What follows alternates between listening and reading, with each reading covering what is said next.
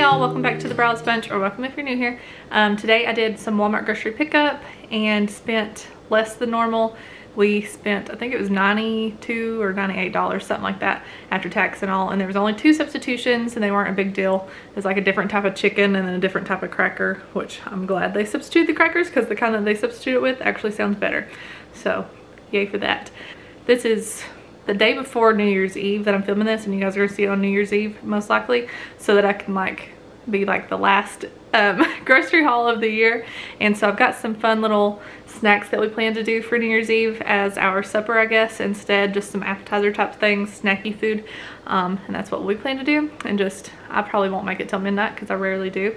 I like my sleep. What are you guys planning for New Year's? And goodness, my hair is soaking wet. I about forgot what time that I had my grocery pickup, and I took a shower like right before I went and just had to run and get it because I was almost out of time, like within that time slot. So I went with soaking wet hair. It's fine. It's that weird time between Christmas and New Year's where you don't know what to do. Anybody else's house also looking at this? Like at my house, it is an absolute disaster still with Christmas toys and stuff. Is anybody else's that way, or is it just us? I'm sure a lot of y'all already have it put up looking all nice and normal again, but we still got our decorations up. Probably won't take those down until like right after New Year's. And then the toys are just still everywhere. They're still having a blast with it all. So good but bad, like it keeps them busy during, you know, the break, right? So anyway, I will go ahead and get to the groceries. No meal plan this week. I really hope I can get back into that soon, meal planning and actually cooking. Still taking it day by day though, so we'll see. But let's go ahead and get into the grocery haul. Okay, here's our table of groceries. Not too much. Like I said, we were under budget this week and didn't get too much. We just, I don't know, we didn't feel like we needed much. Got some chicken and biscuit crackers. They're really good. The kids love them, so I got some. We don't get those too often. Mainly just because I forget about them, and we eat them probably way too fast. Then some Cheez-It Grooves. I like to eat those with my cottage cheese that I also got, and with cashews. That might be weird, but that's like the combination that I do. Cottage cheese and cashews and Cheez-Its.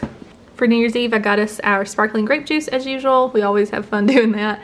And then cereal, we've got Golden Grahams again, and then some Frosted Cheerios.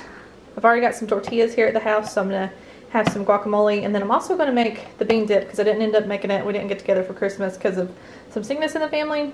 At least for eating wise, we're not doing that anymore. So we've got pimento cheese for days because I made that the day that we found out that we weren't doing it. And then I'm making some bean dip also. And we'll have that for New Year's Eve, and that'll be fun. We got some baked barbecue chips. I already said that. And then Go-Gurt. It was interesting. I got the SpongeBob strawberry and cotton candy. Curious to see if this is like about to expire or something. It was the only one that on the app that was cheaper than the rest. Like it was on sale for $2.50, and the other Go-Gurts, same size and everything, were still their normal price of like $3.68 or whatever they are normally. And I thought that was odd. It says it's good until February 11th, so I don't know. Pay attention if you want to save a little bit of money, I guess. It paid off that time. These, normally I probably wouldn't get them. They're a 6-pack, and I just feel like you can get more for your money, but they just look good. I always like a good fruit snack as well, but the kids really love them. They're the Juicefuls, so they've got the gooey stuff inside, the mixed fruit ones, and then Island Splash.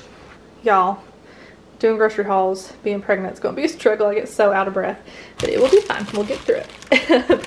Got some Honeycrisp apples, a loaf of bread, and this, I'm craving my mom's spaghetti bread with pesto, like homemade pesto that she makes. It's so good, and I think I craved it when I was pregnant with Grant too. But I got some, this is the chair by the way if you hear that noise. Got some Italian bread and then just some basil pesto. Haven't ever had this brand before, I don't think, so hopefully it's yummy. And that'll probably be to snack on just whenever, or New Year's Eve, not really sure. Yeah.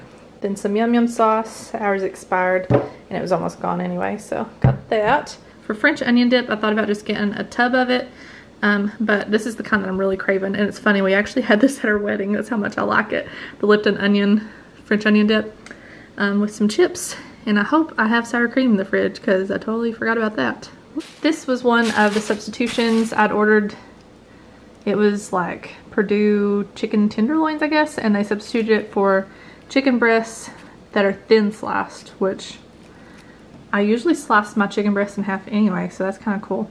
And it's fine. I just like to get tenderloins every once in a while, but chicken breast is fine too, obviously. And then another pound of ground beef. Got some green onions because I plan to make my cheese ball. Pretty sure I've got pecans for that and cream cheese already in the fridge. I was supposed to make sure last night when I was making the grocery haul, but I forgot. So I'm pretty sure I have it. Hopefully I do, but all I needed was green onions to go in that. And then this is the other substitution. I'd ordered flatbread crisps. They were out of the club crackers, the reduced fat club crackers, all kinds of crackers they were out of. They were out of Ritz, just about any cracker in the aisle, except for the two that I got, chicken and biscuit and these. And I ordered, I think it said sea salt and something. And I'm kind of glad they substituted it for Italian herb because that sounds better. So that's what we got. And then we've got some chocolate milk and our regular milk. And then Travis wanted some Dr. Enough's. Let me know if you've ever had Dr. Enough. I know it started out, I'm pretty sure it's like a Tennessee thing, right? East Tennessee? I'm not really sure, but now I'm pretty sure it's in all Cracker Barrels, and then they're expanding more possibly, so maybe you've tried it. If you have, let me know in the comments down below. Anyway, that is our grocery haul for the week, and yeah, hope you guys enjoyed it. If you did, make sure to give it a thumbs up, and I hope y'all have a great New Year's Eve, New Year's celebration with whatever you guys are doing. See you in the next video. Bye, y'all.